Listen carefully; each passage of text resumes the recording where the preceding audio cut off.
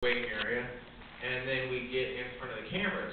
Well, at the end of the scene, these two characters kiss. Well, you know, I don't have a problem with that. I mean, look, happily married man, 2 kids, you know, but I'm not, you know, I don't care, whatever. It's a job, and I've got to do what I've got to do, and that's fine. This guy thinks, you just don't cross these lines in an audition. Well, we get to the kissing scene, we already run the scene twice in the lobby. This guy thinks, hey, the camera's rolling, I'm going to stick my tongue down this dude's throat. So at the end of the scene, he grabs me and sticks his tongue down my throat. I'm like, and you know, what am I going to do?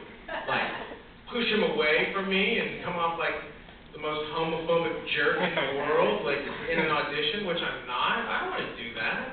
So I have to play it off. So he took off his shirt. So